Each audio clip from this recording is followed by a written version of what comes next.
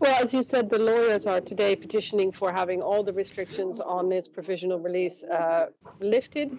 And what we're hearing now in court is the prosecutor explaining why he thinks those conditions shouldn't be lifted, that he says that Laurent Gbagbo is still a flight risk, and referring to submissions from the Ivory Coast government, who said that they're worried that there will be unrest if Gbagbo returns to the Ivory Coast. So today's hearing is a back and forth between the lawyers who want all the restrictions lifted and him to be free to do whatever he wants, and the prosecution and the victims who say, no, he needs to be here in Belgium where he's in the reach of the court. And because we're going to appeal his acquittal, we need him to come to these court hearings, and therefore he needs to have these conditions still imposed upon him.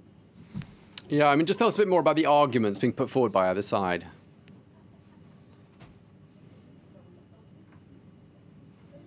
It's very, very procedural. So the question is, these lawyers are basically saying, every person who is acquitted should have no limits on their release put, and then but the argument for the prosecution is, yes, somebody who's definitely acquitted, should be in liberty and have no problems. But if you're still appealing, there is a legal reason to keep him here so that we can get him back in case the trial returns, because the ICC doesn't have its own police force.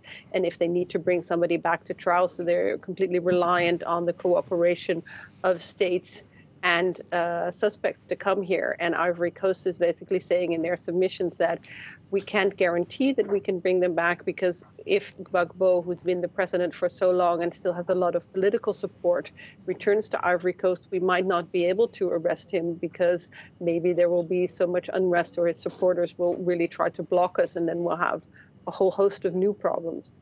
And just briefly, when can we expect to know what, Stephanie?